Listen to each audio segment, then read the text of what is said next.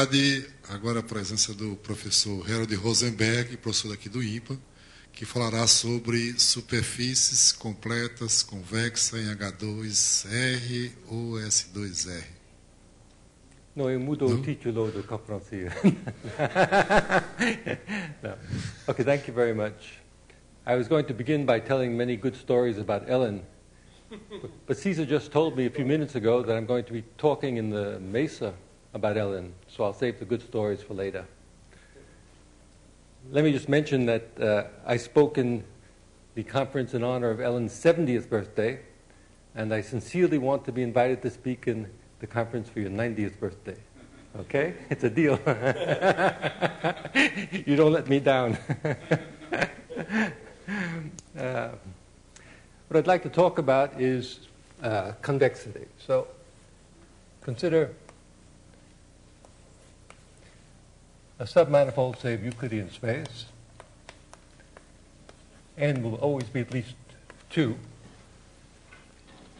And I'm always going to suppose that sigma is a complete hypersurface and orientable.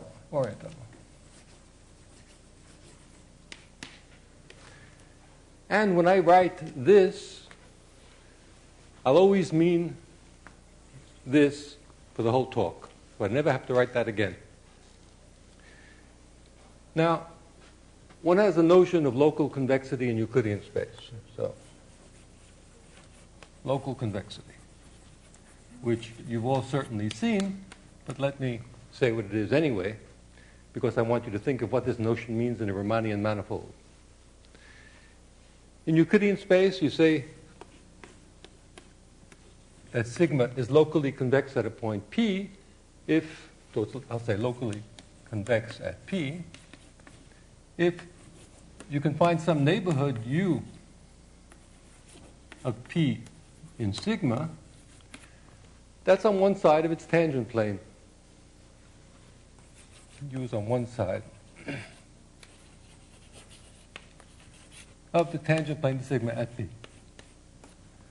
And you say it's strictly locally convex. Strictly locally convex if the intersection of this neighborhood with the tangent plane is precisely the point P.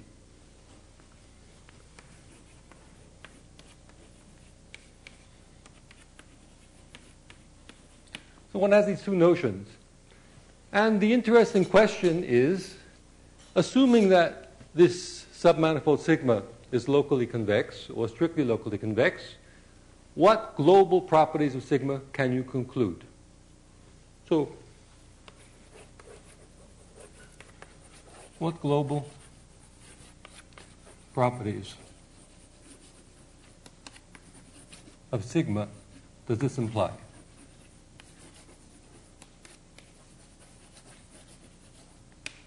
And typical global properties that interest me are, for example, is sigma embedded in the ambient space instead of just being immersed? No self-intersections. So that's one interesting property. Another interesting property is, what is its topology? Can you say anything about its topology?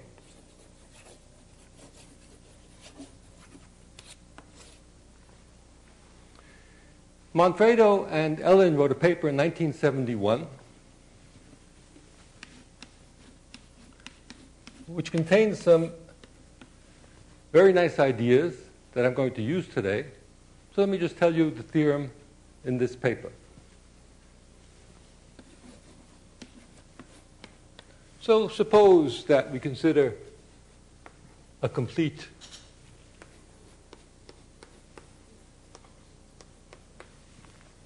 orientable hypersurface sigma in Rn plus 1. Now, this notion of local convexity is related to the principal curvatures of the second fundamental form. If it's locally convex at P, what happens to the second fundamental form of sigma? So this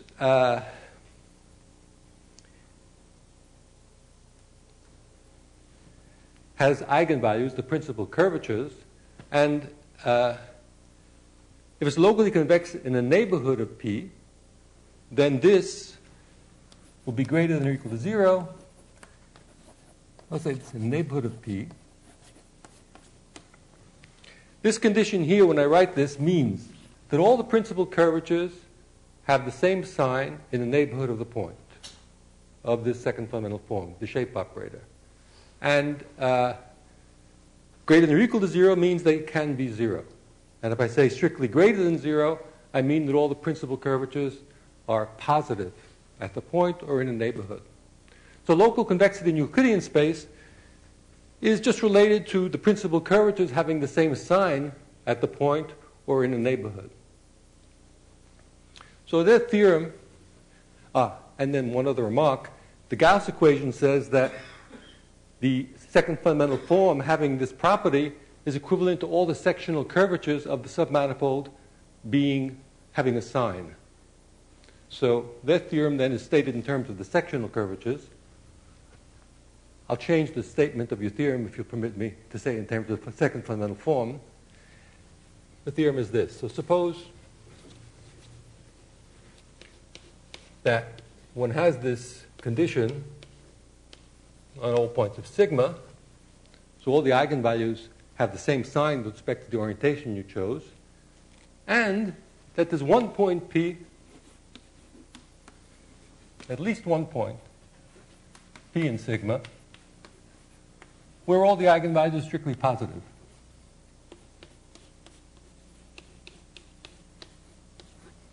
Then, one, sigma is an embedded sphere or plane. Sigma is an embedded sphere of dimension n, or Euclidean space of dimension n, and is the boundary of a convex body in the ambient space. Bounds a convex body.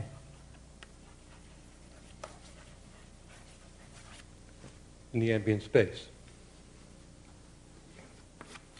I'll make a little remarks about this. This is a long story here. This is really contained in the theorem of Sacksteder, but there's a long history to this property here. 2, for almost all unit vectors on the unit sphere, that's the unit sphere centered at the origin, if I consider the plane orthogonal to this unit vector, P of nu is equal to nu perp. So here's this unit vector. That's P of nu, this plane. And look at the intersection of this plane with sigma. Then the intersection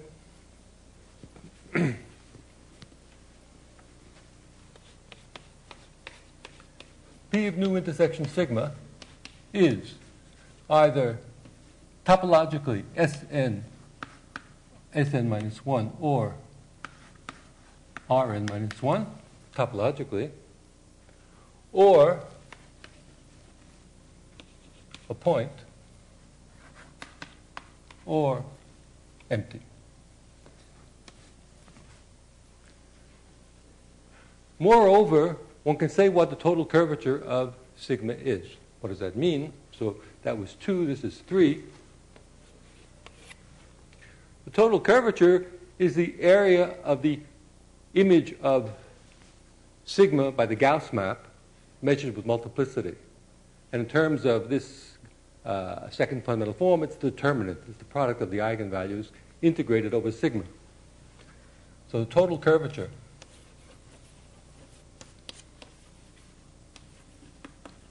of sigma, which is equal to the integral over sigma of the, let me just write determinant of the Gauss map, and if you permit me, I'll call the Gauss map the normal vector nu. This quantity here is either equal to the volume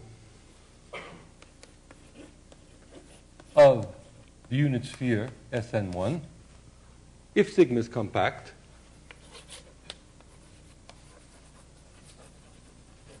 or it's less than or equal to 1/2 that volume.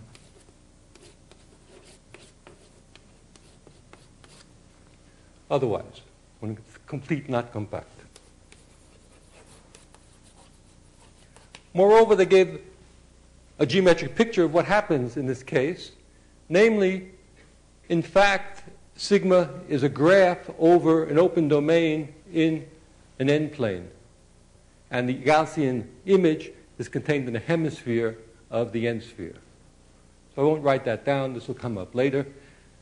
So also this implies that here's this n-plane, and sigma is a graph over this plane, and the Gaussian image, nu, is contained in a hemisphere of the unit sphere.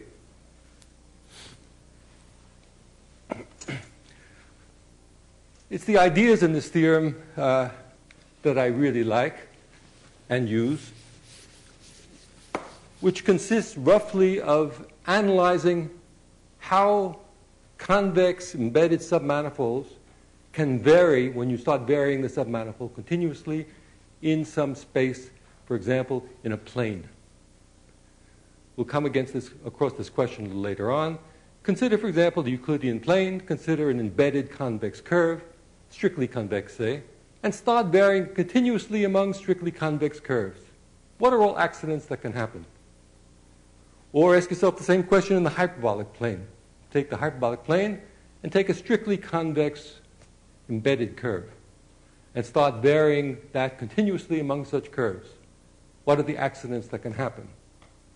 And this kind of an analysis in geometry is going to be very useful for answering the question that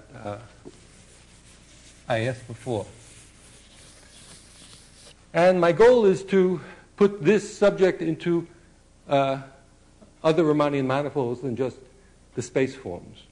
So let me just say a little bit of the history of what was done in Euclidean space by others.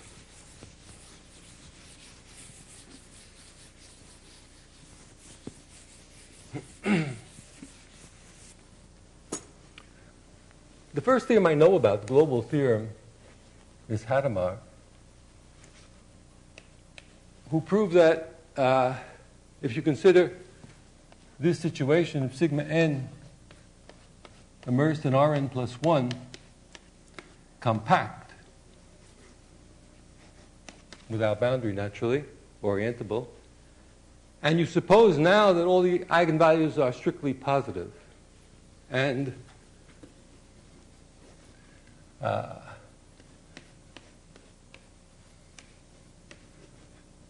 on sigma, then sigma is an embedded sphere and bounds a convex body. Sigma is an embedded sphere, the boundary of a convex body. That was the first global theorem I know of in this subject. And you notice you need n greater than or equal to 2 for this to be true. What?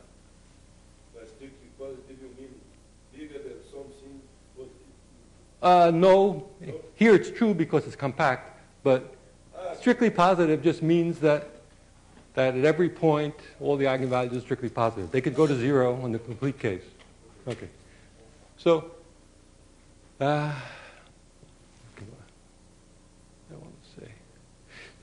for curves in the plane, this is not true, right? You can certainly take a strictly convex curve in the plane that's immersed. So for n equals 1, it's certainly not true that this theorem is true. This theorem begins to be true from 2 on. The next person to make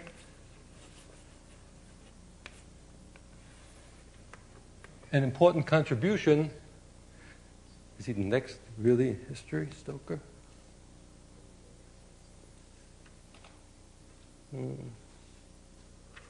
Right. Okay, Stoker, so he considered surfaces in R3,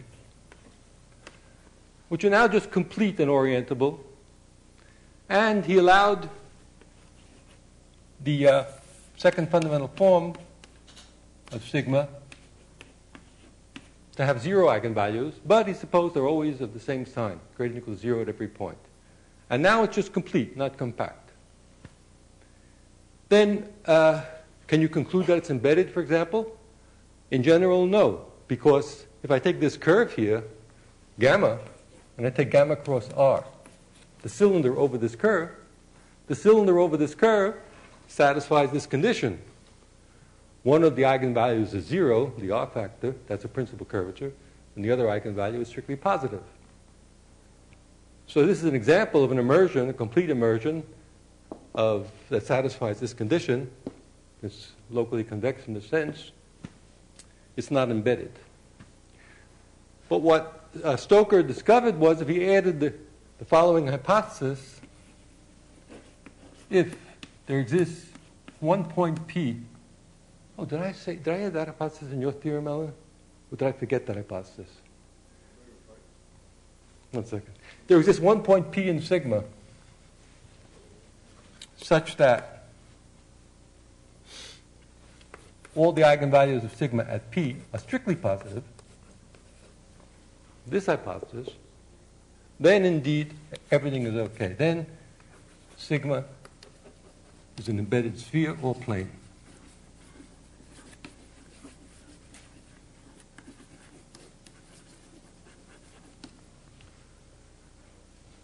And if it's a sphere, it bounds a convex body. If it's a plane, then indeed it's a graph over an open domain. It's a vertical graph like this. This is a very, very nice theorem of Stoker, which is in his book on differential geometry. It's a very nice book on differential geometry, and he proves it in that book. I'm vaguely worried that in the statement of Manfredo's and Elon's theorem, I left out this hypothesis. They need this hypothesis for the theorem. Did I? The cylinder doesn't satisfy that. Right, that's why I said that. I was afraid I left it out. I forgot. So I was supposed to... Oh, no, I put it in. Thank you. I was having the impression the first time I wrote that down. Okay. So that was Hadamard's theorem. There were other people after Hadamard who proved theorems, Chern and Lashoff, Van Hoogenoort, Hartman and Wintner and Hartman. But the big theorem was in 1960 with Sacksteder. Sacksteder solved the general case in Euclidean space. That is, so consider hypersurfaces, complete, orientable, such that all you assume is the eigenvalues have a sign on sigma. You don't assume anything else. So we know cylinders are possible. And what Sacksteder proved is that then sigma is equal to a hypercylinder, hypercylinder, or sigma equals an embedded sphere or Euclidean space.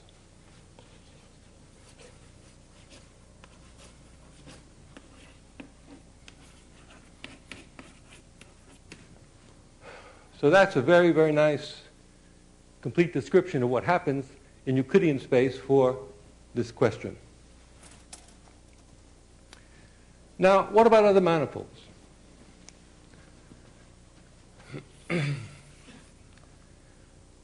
I think the next paper was by Manfredo and Warner, in which they considered what happens in the three-sphere. So the theorem they proved was, suppose sigma is immersed in the three-sphere and compact. And suppose that the principal curvatures are at least 1 at each point. So I look at this second fundamental form, and I write gradient equal to 1. So this means that both principal curvatures gradient equal to 1 at each point. 1 is the value you get for the geodesic spheres in the three-sphere. Their normal curvatures are 1.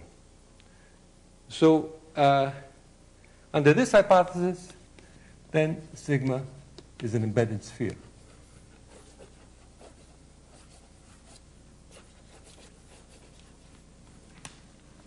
So the theorem is true there in this compact situation. Moreover, they proved another thing very interesting geometrically. They proved it's isometrically rigid. You take two such immersions, they differ by an ambient isometry of the three-sphere.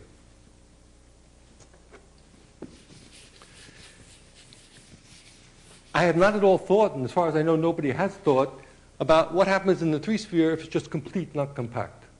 That's an interesting question. I don't think anybody's ever thought about it.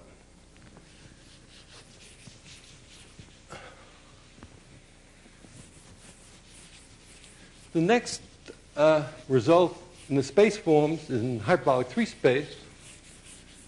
And there's a theorem of Curie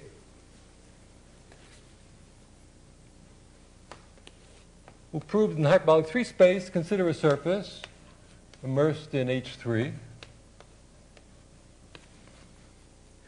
And suppose all the principal curvatures are at least 1. 1 here is the value of the principal curvatures of horospheres in hyperbolic 3 space. So here, horospheres play the role of planes in Euclidean space. Then, sigma is an embedded plane.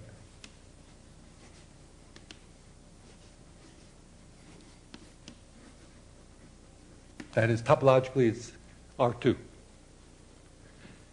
Moreover, he gave examples where this is not true if this is not true. In other words, there are surfaces such that this is true, which are immersed, not embedded.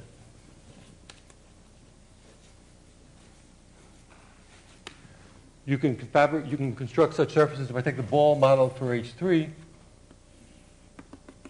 and take a geodesic and take a tube around it, so that certainly has, it's a tubular neighborhood, that certainly has a positive extrinsic curvature, which is between 0 and 1. The principal curvatures there are between 0 and 1.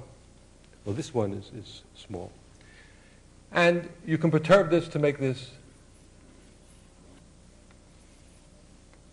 immersed in a positive extrinsic curvature. So it's not true without that hypothesis. I mentioned one other person who has worked on this subject is Stephanie Alexander, who proved theorems of this nature in Hadamard manifolds. And aside from that, I know of no other work of this kind of question in other Riemannian manifolds. So I want to look at what happens in other Riemannian manifolds for this sort of question. And you won't be too surprised, because the Riemannian manifolds I want to look at are the next simplest after the space forms. So after the space forms R3, S3, and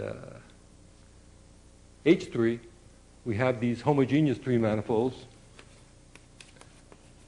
E of kappa tau, which have more symmetry than any other of the simply connected 3 manifolds aside from the space forms. They have a 4-dimensional isometry group. So these are the next symmetric 3 manifolds after the space forms. What are they? What are these manifolds? These are Riemannian submersions over 2-dimensional space forms, M2 of kappa. What is M2 of kappa? It's the 2-sphere of curvature kappa when kappa is positive. It's the Euclidean plane when kappa is 0. And it's the hyperbolic plane of curvature kappa when kappa is negative. So this is just a 2-dimensional space form of curvature kappa. This is a Riemannian submersion. The fiber here is a Killing vector field, which is Each orbit is geodesic. And tau is the bundle curvature. Tau is the bundle curvature.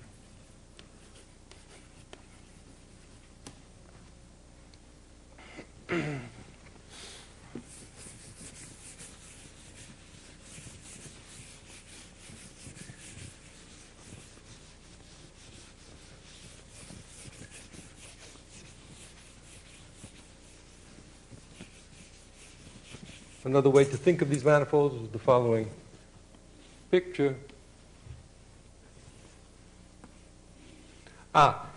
If I want to have a manifold different from a space form, then the condition that be true is that kappa minus 4 tau squared be different from 0.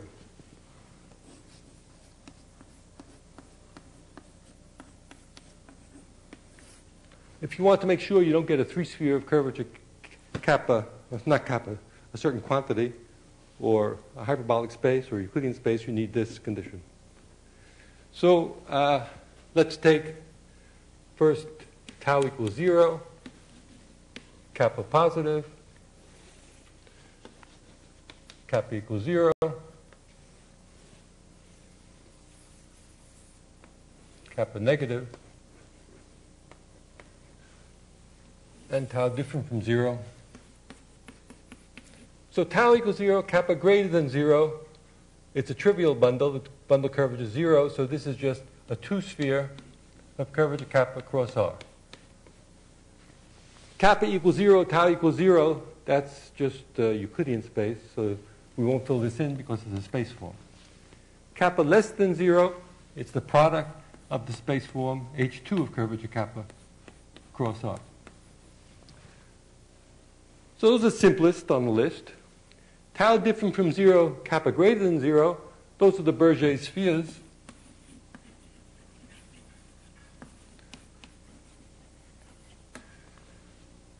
When kappa minus 4 tau squared is equal to 0, you get S3. So this is a deformation of the three-sphere with the round metric, where you change the length of the fibers. Instead of having fibers of length 2 pi, you make them shorter or longer, and you get what's so-called the Berger spheres.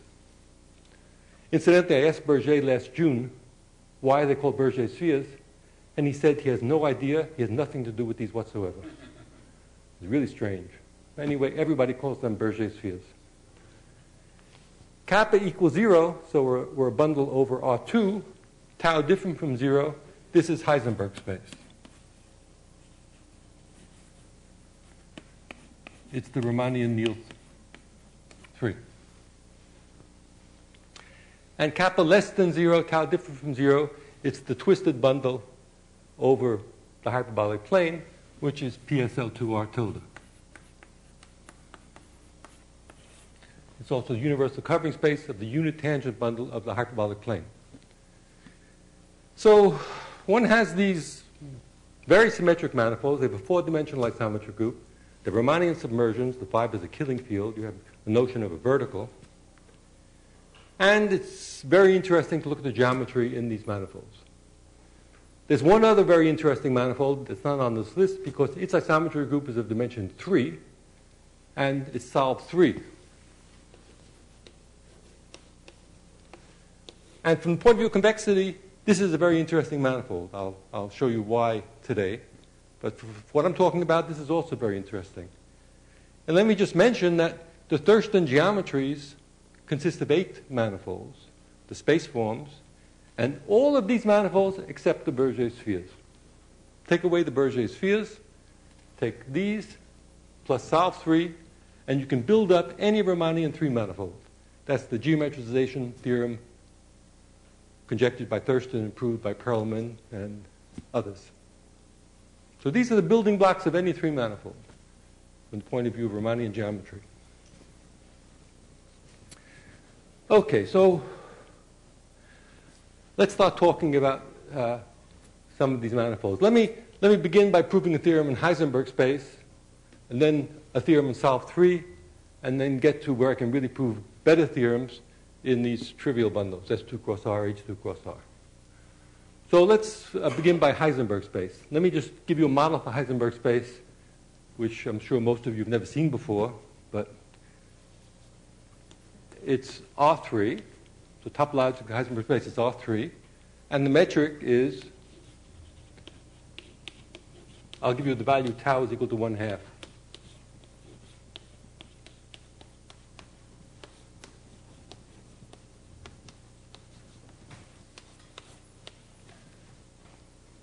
That's the metric, so this is bundle curvature 1/2. And let me tell you some properties of the space. So the vertical killing field here is the z-axis. This is the vertical killing field.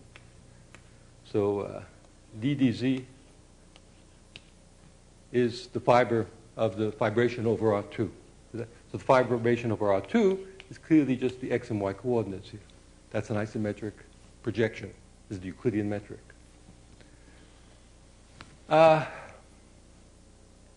What I'm going to use now is that all the vertical planes, Euclidean vertical planes, are minimal surfaces in this space. The Euclidean in x, y, z, Euclidean vertical planes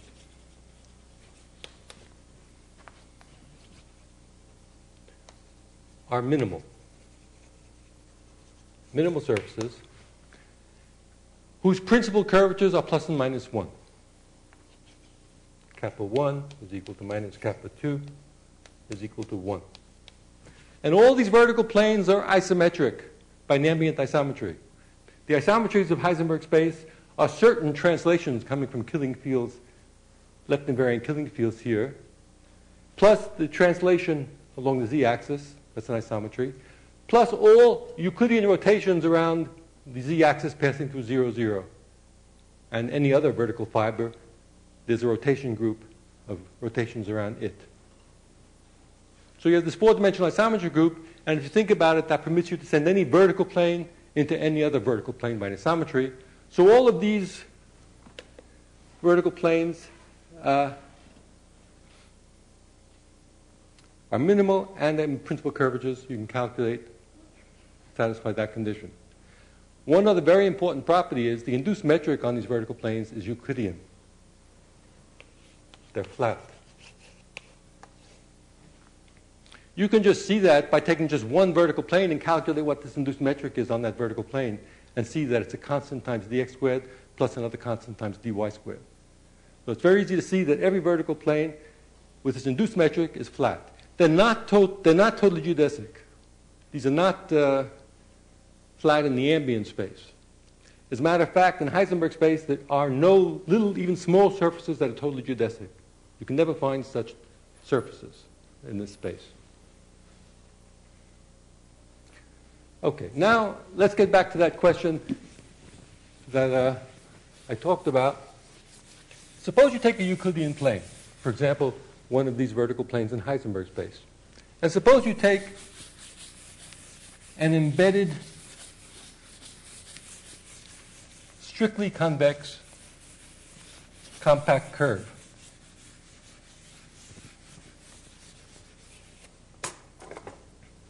So you can take a Euclidean plane, R2, you take C, an embedded,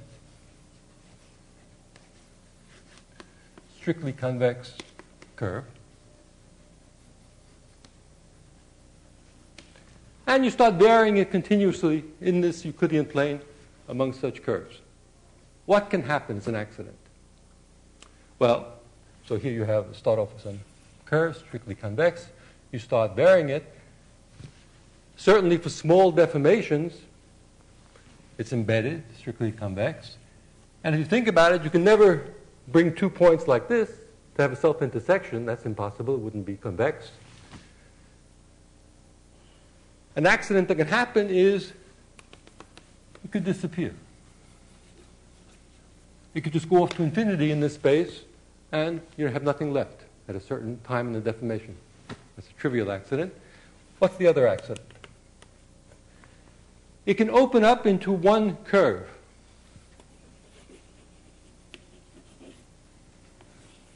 Like this. One point on it can go off to infinity. You get longer and longer and longer, and one point goes off to infinity. But you can't have 2 points going off to infinity. That's impossible. Because if 2 points went off to infinity, you'd have a strictly convex curve in the plane, another strictly convex curve in the plane, but they'd have to intersect. It's impossible. So only 1 point can go off to infinity.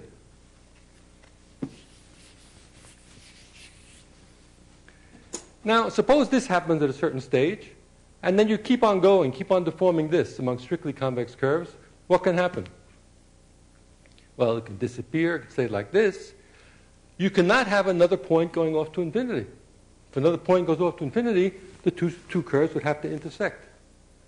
What might happen is it might become compact again. Right? This point, you might, next stage of deformation, just come back into space from infinity. And then you're back where you started. But that's all you can get is a deformation. But now if you think about it, if you think of these curves being put together in some space of one higher dimension, like R2 cross R, you can create a surface of infinite genus like this. Not infinite genus, of infinite topology. Why? Let's start with a point. So we start these curves like this. And then we get to this situation. When you get to this situation, what does that mean? You have a point here, but now the curve became open at this point. And then you can go on for a while like this if you want, just topologically. And then you become compact again.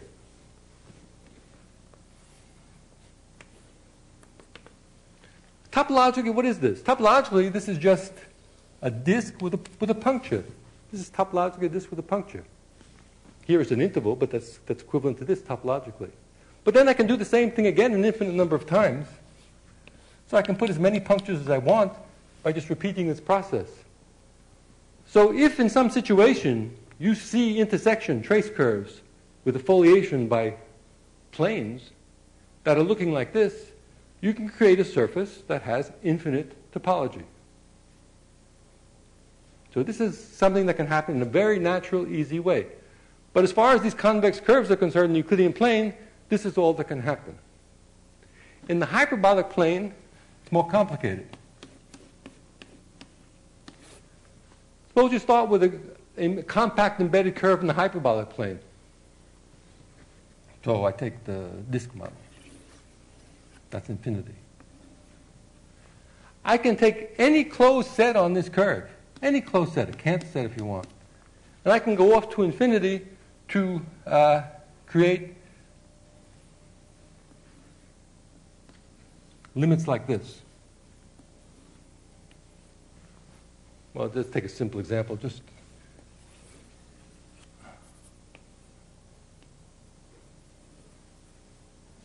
take an interval on the curve and let the interval go off to infinity like this. Now, there's no reason why I can't do this for two intervals at the same time, because in hyperbolic space, there's lots of room. I can't do this in Euclidean plane because they would have to intersect. But in the hyperbolic plane, they don't have to intersect. So if you're working with foliations by hyperbolic planes, as we will in the group Solve 3, then you have to worry about situations like this if you're looking at traces of convex surfaces. Okay, so now let's look at Heisenberg space.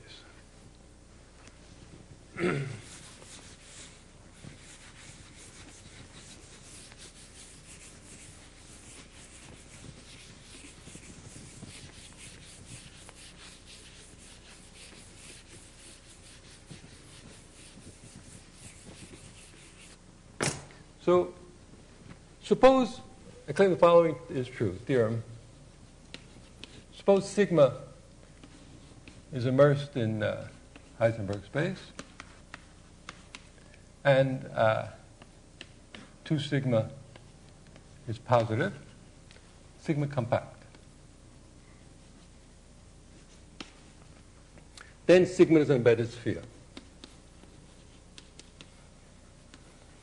So it's the Hadamard theorem in Heisenberg space. Proof. We have this compact submanifold. Take some vertical plane in this Euclidean XYZ coordinate system and move it up until you touch at a point. When I touch at a point, because of, I'm sorry, I forgot a hypothesis. I forgot the hypothesis. Very embarrassing. But I need to assume that the principal curvatures are strictly greater than 1.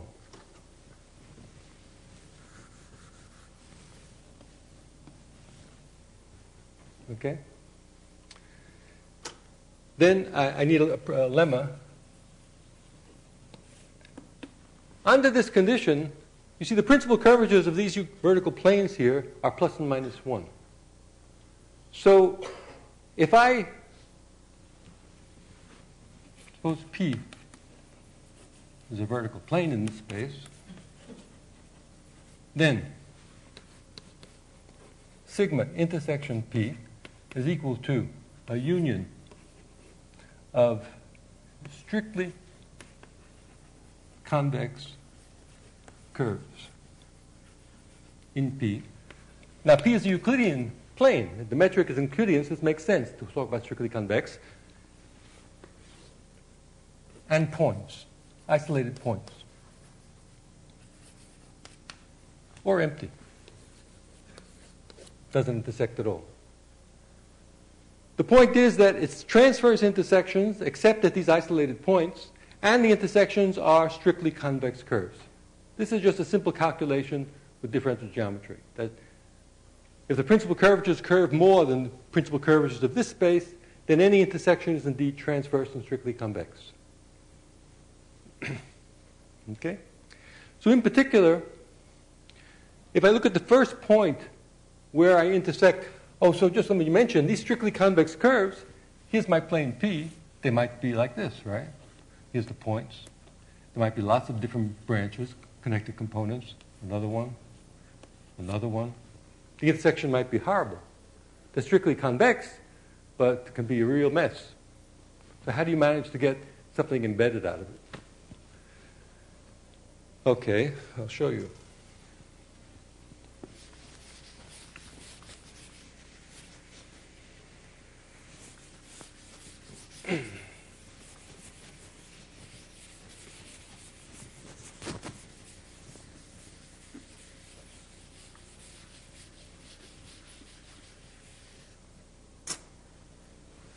So we take this first point of contact.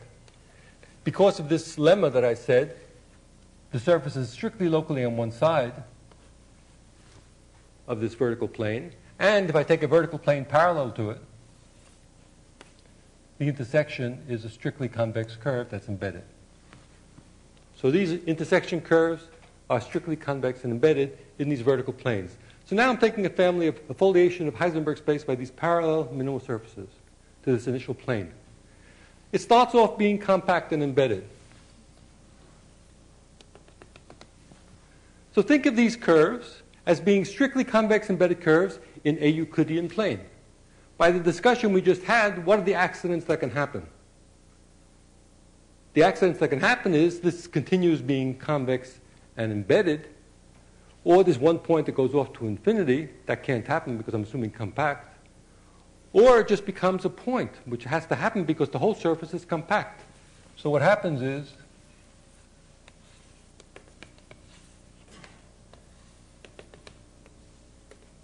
point. This is the surface. It's an embedded sphere, a union of these strictly convex embedded curves. So that's the simple case. The more difficult case, sigma complete, with principal curvatures bigger than 1. Ines Silva, who's here, gave me a paper yesterday in which she thinks she can prove this. I haven't read the paper.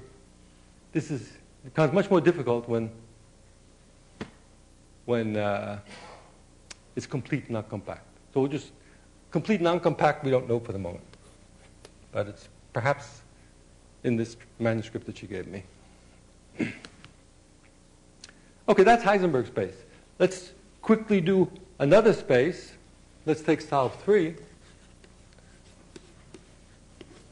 As I said in a talk I gave here a while back, I used to think this was a dirty word, but now I discovered it's a beautiful space. maybe many of you people still think it's a dirty word. Let me tell you what the space is and why it's beautiful. So this is also R3 with the following metric. Now, so I'll use coordinates x, y, s. So it's e to the 2s dx squared plus e to the minus 2s dy squared plus ds squared. That's the metric. Okay, this has 3 orthogonal foliations. I call these planes, but that's in the Euclidean sense. They're planes x equals constant. Means x equals constant, y and s vary. The planes y equals constant, and the planes s equals constant. These planes, P of x and P of y, are totally geodesic, isometric to the hyperbolic plane. Totally geodesic, isometric to the hyperbolic plane. In fact, if you take, for example, y equals 0, so you're taking e to the 2s dx squared plus ds squared, you can make a change of variables. S is equal to minus log t, and that becomes dx squared plus dt squared over t squared, the hyperbolic metric. So it's the hyperbolic metric, and what you're seeing, the S flow, is just in this plane. This is the S coordinate, the horocycle. It's the horocycle flow. Here's the, I said y is constant. This is x. So it's the flowing along the S direction, contracts the x curves exponentially, and it's the stable manifold in this 3-manifold of the Anosov flow given by the flow DDS. DDS is an Anosov flow, and if you look at the 2-plane y is equal to constant, x and s vary, that 2-plane is invariant by the flow, and it's contracted exponentially as you go along the S flow. Similarly, if you look at the other plane, x is equal to constant, y varies, it's also a hyperbolic plane, and it's the unstable manifold. You reverse the direction, so you're expanding the horocycles. So this is a model, very simple model for the Anosov flow. P of s is not totally geodesic, so these xy planes are not totally geodesic, but they're minimal surfaces, they're minimal. And they have the eigenvalues plus and minus 1. Principal curvatures are plus and minus 1. The y equals x direction, y equals minus x direction are the principal directions. This has a very important property for geometry, these foliations. This foliation by x equals constant, each of these planes is invariant by an ambient isometry, a symmetry. If you look at this metric here and you replace y by minus y, you'll see that it leaves the x0 s plane invariant. It's an isometry of the metric. So you have a foliation by totally geodesic submanifolds, planes, and each one of them is invariant by an isometry. So you can do lots of techniques that we do in this subject, like Alexandrov reflection with this foliation. And you can prove Alexandrov's theorem that any embedded sphere of constant mean curvature, any embedded, compact embedded surface of constant mean curvature is in fact topologically a sphere. Doing Alexandrov reflection with the x-planes, and then with the orthogonal planes, the y-planes. You get it invariant under 2 symmetries like this, so it has genus 0. So this is a great place to do geometry. What about convexity here? Well, let me show you by the same techniques a result.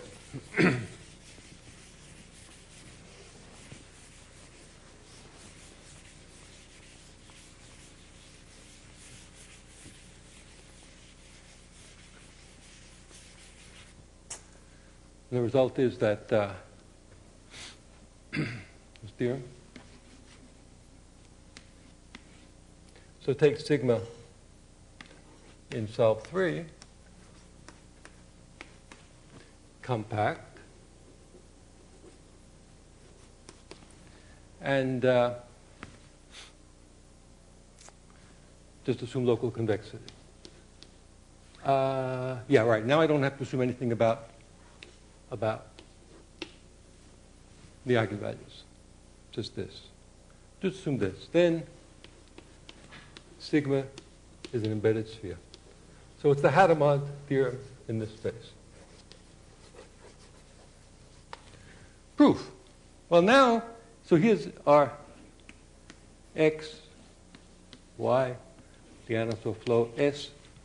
And we have this foliation by y is equal to constant planes that are totally geodesic and isometric to the hyperbolic plane. These planes here are models of the hyperbolic plane. And they're totally geodesic.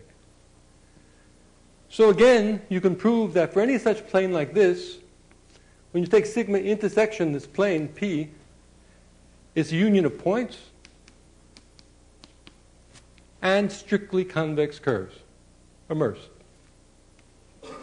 Well, you might have many of them.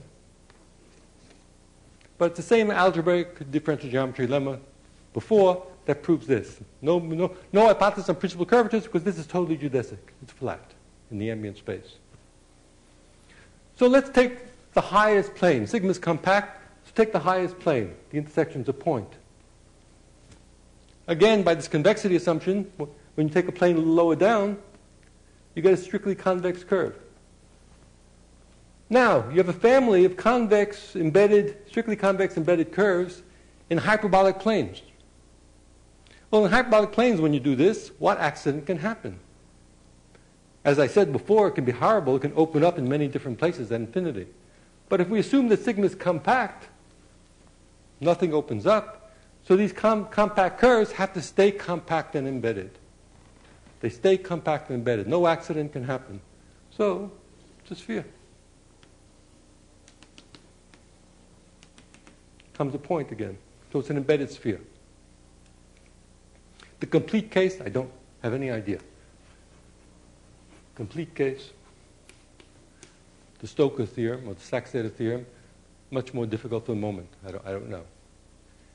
Let me just mention, this is a very strange situation here because in the other spaces, the other homogeneous three manifolds, I could construct many, many examples of embedded spheres of positive extrinsic curvature, convex. I can even construct examples of constant positive extrinsic curvature because you have rotation around the vertical fiber, isometries. You just write down the differential equation for a trace curve to produce a surface of constant curvature. You solve the differential equation. There's no rotations here. This is a three-dimensional isometry group. There's no rotations. I have no idea how to write down examples. How do you write down examples here?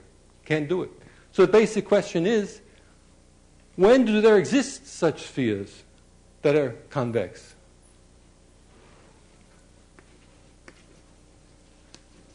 When do such spheres in Solve 3 exist?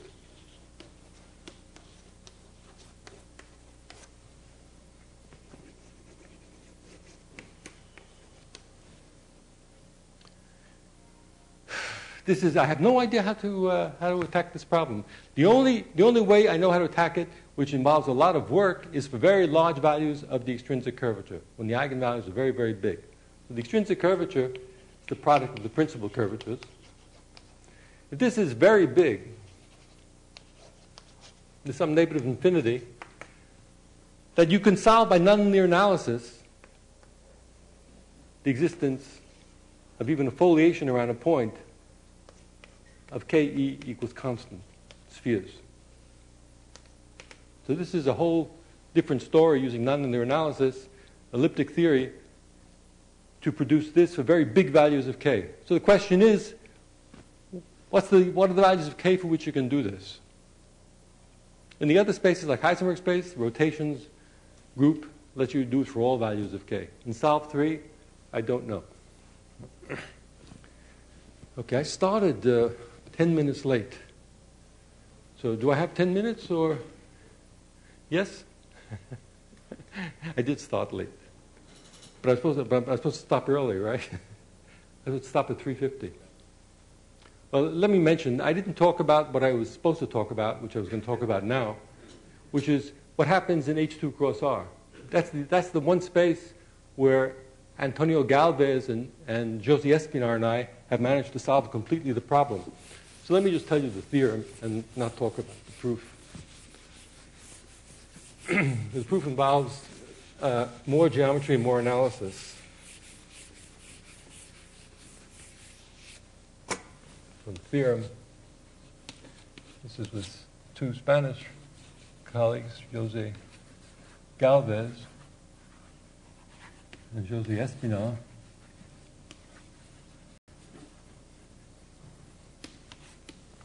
So we considered sigma immersed in H2 cross R, and we looked at the Hadamard case when it was locally strictly convex at each point. So it's complete, it's not necessarily compact. Then the conclusion is sigma is an embedded sphere or plane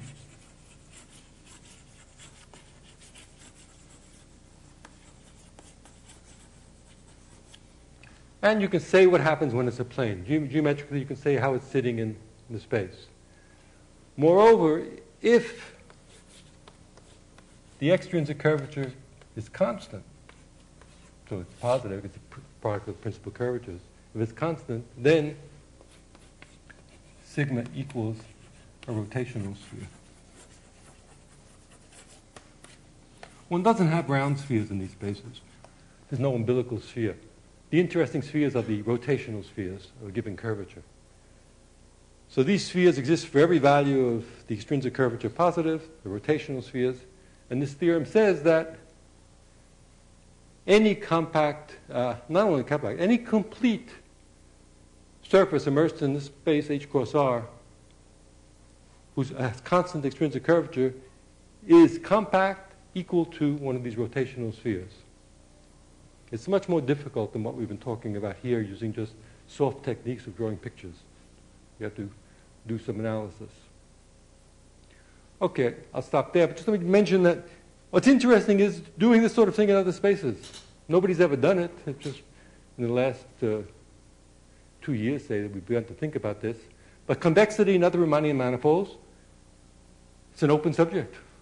Convexity in Euclidean space has been studied for years and years and years, but in other Riemannian manifolds, nobody's really ever looked at it. Okay, thank you very much.